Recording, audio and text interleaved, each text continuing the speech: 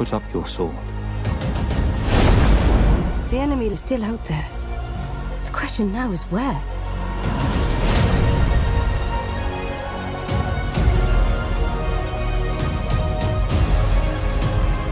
Hi, I'm Sabina from Geek Culture in Singapore. I hope you're doing well. I'm very well. Nice sofa. Oh, thank you. It's super bright. Lord of the Rings is coming out really soon. Can you talk about the immense pleasure and pressure of creating, a new take on this iconic franchise? Yeah, there is a huge amount of pressure, and that's because it's so beloved. And so I keep having to remind myself that, that's lovely to be in something that people are so passionate about and have loved for so long. It's a real gift. But yeah, you get moments where you think, how is this happening? I can't do this. And then you just have to allow them, because I think that's sanity, really. You can't think this is normal. Now, speaking of something that's beloved, you are Galadriel, like the Galadriel. So what was it like when you first found out that you won the role, and how did you prepare for it? When I first found out that I was going to be in this show, it was just before a screening of a film I was in, and I thought I was dealing with it quite well. And then during the Q&A, I just thought about the fact that I was going to New Zealand, just passed out. And since then, I've been kind of slowly accepting that this is what it is, a lot of pinch me moments.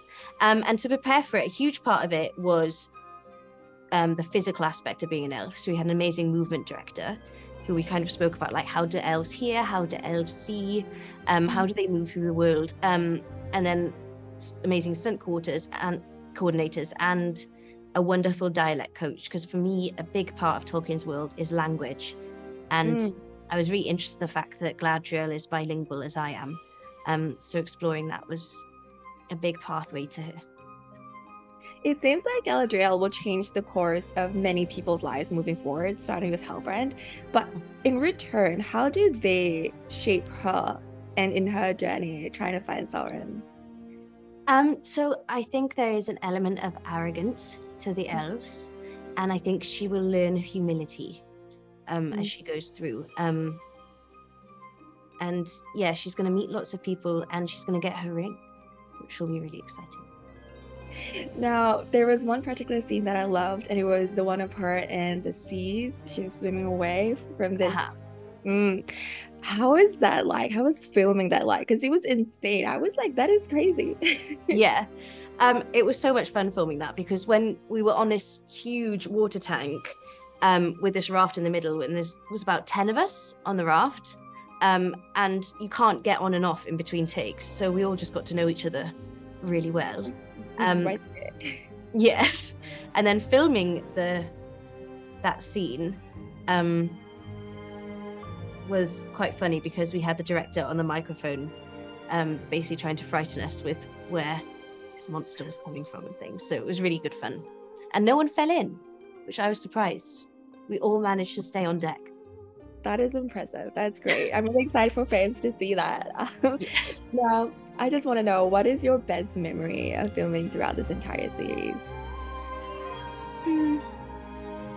It's difficult to pick one, but I worked with a wonderful woman called Morgan, who was a driver on the show, and also kind of was on set as an AD, and she joined in all of my training, and just every morning driving into work with her, we had a little playlist, we'd sing along to songs together, and it was really kind of the friendships I made, of which she was a really important one. Those are my best memories. What song though? And I'm curious. What's on the playlist? I'll curate it. Very 80s. Very 80s. Very 80s. You need some 80s like power ballads to get you through the day.